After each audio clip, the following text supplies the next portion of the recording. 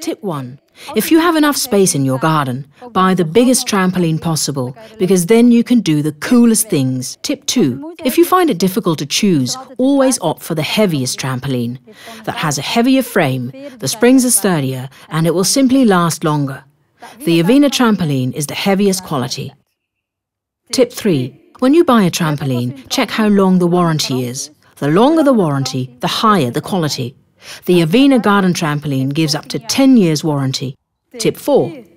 To guarantee safety, the safety net should be strong and sturdy. The net should close properly so that children don't fall out, and certainly that small children don't get in on their own. Tip 5.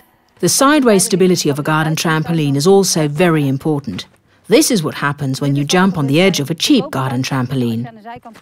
Tip 6. Now let's see what happens when you jump in the net of a cheap garden trampoline.